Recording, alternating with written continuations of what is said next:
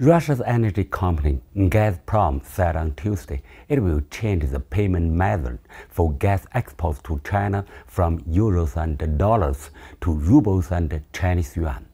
It did not provide further details on the payment mechanism or when it will switch payment methods to rubles and yuan. This is not good news for the dollar, but it must be said that the US has made its own bed and will have to lie in it now.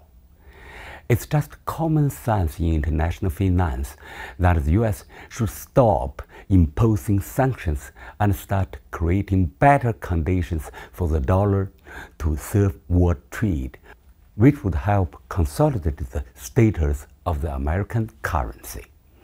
But the reality is that US sanctions are imposed too frequently and are backfiring against the dollar.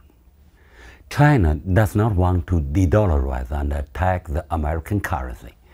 And at the same time, the US should be aware that they are damaging their currency themselves.